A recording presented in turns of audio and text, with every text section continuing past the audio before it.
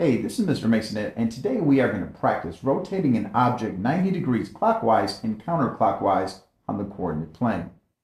The first thing that we have to do is identify the current location or coordinates of each point of the object in question.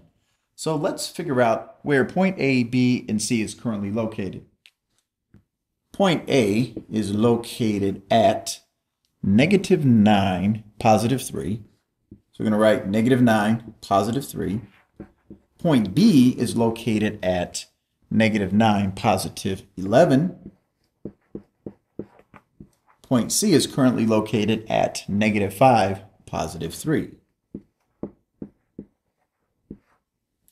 Okay, after you have figured out the current location of your points, for any 90-degree rotation, what I want you to do is take both points and just swap them out.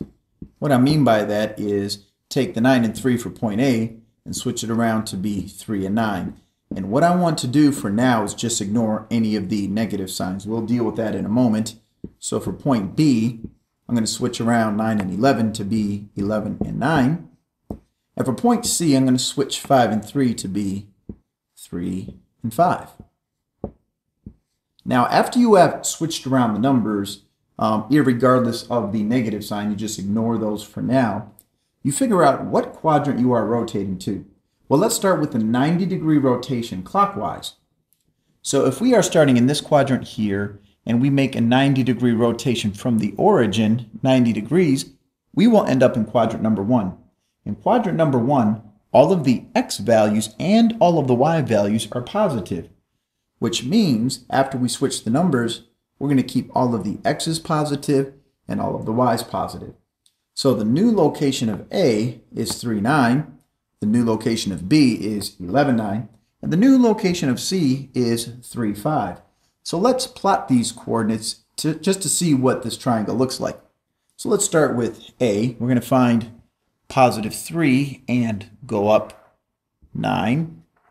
That's the new A. And then we're going to find +11, +9. Here's +11, and then we go up 9. That is the new location of B. And of course, C is located at +3, +5. Then we connect the points. And that's what the triangle looks like when you rotate it 90 degrees clockwise on the coordinate plane. Now let's take the same triangle and rotate it 90 degrees counterclockwise. So we're going to start with our original points here and do the same thing. We're going to switch around the original x and y value. So we're going to change 9, 3 to 3, 9. And then we're going to change 9, 11 to 11, 9. And next we're going to change 5, 3 to 3, 5. And remember, after switching the numbers around for any 90-degree rotation, you have to next figure out what quadrant you are rotating to. Well, we started here, and now we're going to go 90 degrees counterclockwise, which will put us in quadrant 3. And in quadrant 3, all of the x values are negative, and all of the y values are also negative, which means I'm going to change all of my x values to negative values as well as my y values. Now that we've done that, all we have to do is plot these points on the coordinate plane. So let's go over and plot -3, -9. So we're going to go over 1, 2, 3, and then we're going to go down 9. This is the new location of A.